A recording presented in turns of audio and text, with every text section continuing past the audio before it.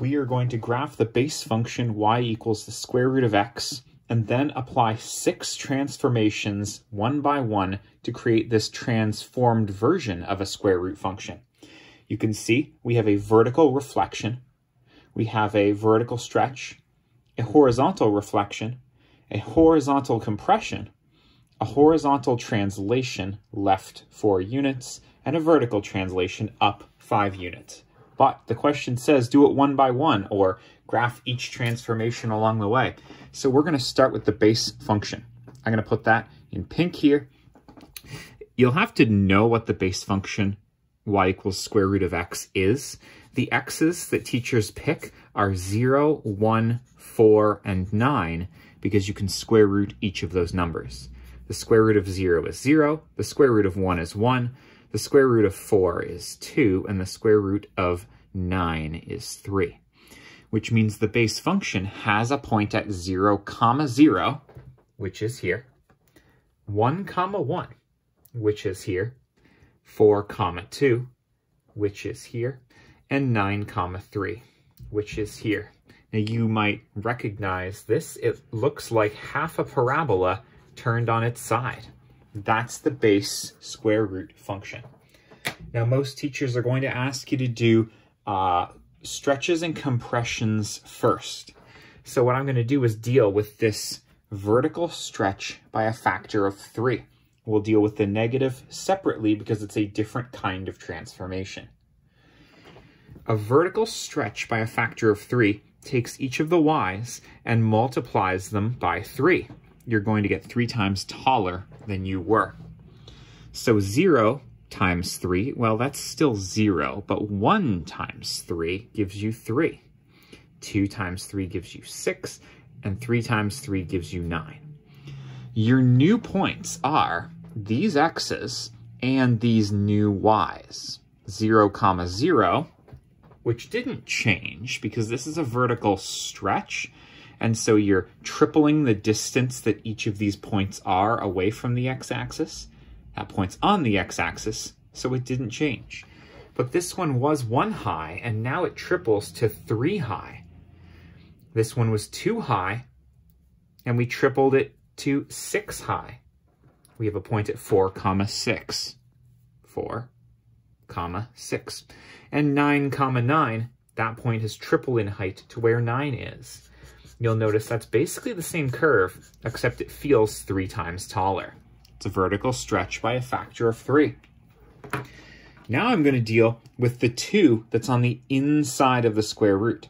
All the stuff that's underneath the house here in the square root function is horizontal, and this 2 is a horizontal compression by a factor of 2. You're going to get half as wide.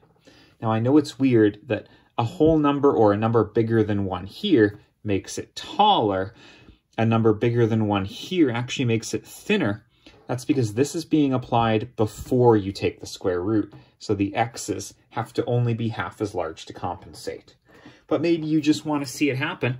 Each of the x's is going to get divided by 2 instead of multiplied. You're kind of doing the opposite of what it says because it's a horizontal thing.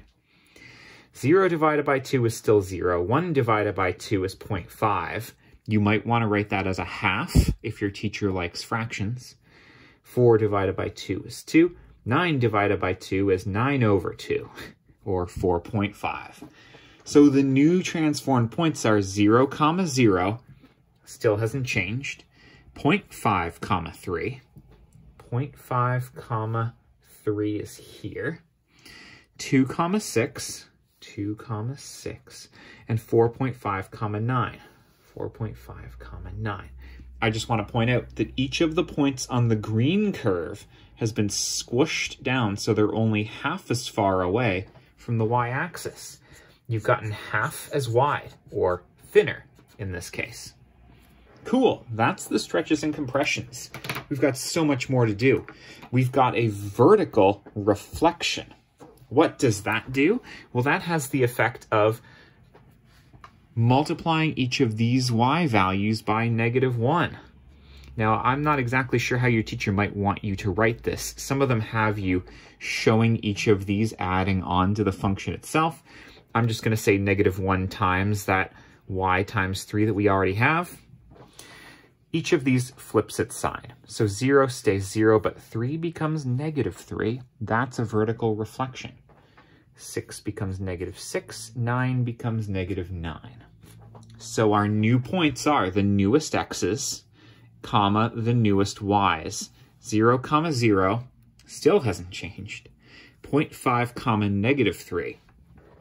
0.5, -3. 2, comma, -6. 4.5, comma, -9.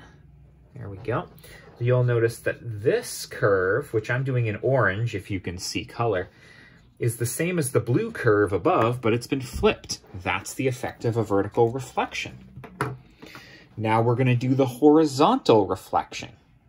That takes everything that's on the right of the y-axis and flips it to the left, and things that were on the left go to the right, but the real effect is multiplying each of these by another -1. Let's go -x minus 2. Wow, you cannot see that at home. Let's go with -x over 2. Cool. 0 times -1 is 0. 0.5 times -1 is -0.5. 2 is -2. That is -4.5. The newest transformed points are these newest x's and these newest y's. You'll note we just keep creating new values of x and y, and we're using the newest pair of each to create our new points. 0, comma, 0, bam, -0.5, comma, -3, -0.5, -3, -2, -6, -4.5, -9. There we go. You'll note that this curve that I'm putting in purple is the same as the orange curve, but instead of going down and to the right, it's going down and to the left. Wow. You might also note that the purple is a vertical reflection and horizontal reflection of the original blue, which itself came from green, which itself came from red or pink or whatever. Very nice. Now, let's use red for the next one, I guess, like super red. We've got a horizontal translation left 4 units. So each of these, I ran out of space. It's too bad for me. Means we have to take 4 away from each of these. We're going to take each of those newest x values and take 4 away. And again, I know it's weird for horizontal stuff. You're adding 4 inside the function itself. But this x, therefore, needs to be 4 less to compensate for it before you do the square root. All the horizontal stuff is a little backwards from what you expect, probably. Anyways, left 4. So 0, when you shift it left 4, becomes -4. When you shift that left 4, it's -4.5. I'm subtracting 4 from each.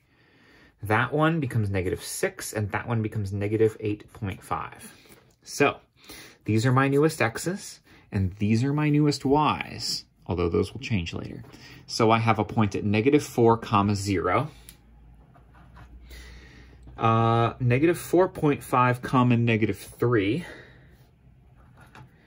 -6, comma, -6. That's a fun one. And -8.5, comma, -9. Nice. You'll note that this curve that I've put in red is the same as the purple, but it's been shifted 4 units left. Another shortcut you can take there is you can take each of the points on that most recent curve, the purple one, and move them 1, 2, 3, 4 to the left. 1, 2, 3, 4 to the left. Be careful with that one because it's not on one of the grid lines. 1, 2, 3, 4. A 1, 2, 3, 4. Wow, beautiful. Okay, we only got one more left, so let's get it. Here we have a vertical translation up 5 units. So we take each of these and we add 5 to it. We're trying to go 5 higher here. Add 5, add 5, add 5, add 5. So my newest x's and my newest y's. -4, comma, +5. Bang. -4.5, comma, 2. -6 comma -1. -8.5 comma -4. And you'll note that this curve, which I am putting in brown, is the same as the red curve, but it's been shifted up 5. 1, 2, 3, 4, 5. Oh, that point was off. Oops. Yep, that point was just a little off. I forgot about the extra 0.5 there. There we go.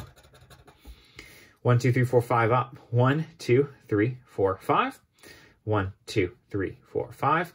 1, 2, 3, 4, 5. That's beautiful. This curve is the transformed version of y equals square root of x, which is this one here. The effects were make it 3 times taller and half as wide, do a vertical reflection, a horizontal reflection, shift it left 4 units and up 5 units. Wow, it's a beautiful thing, just like you are, my friends. Best of luck.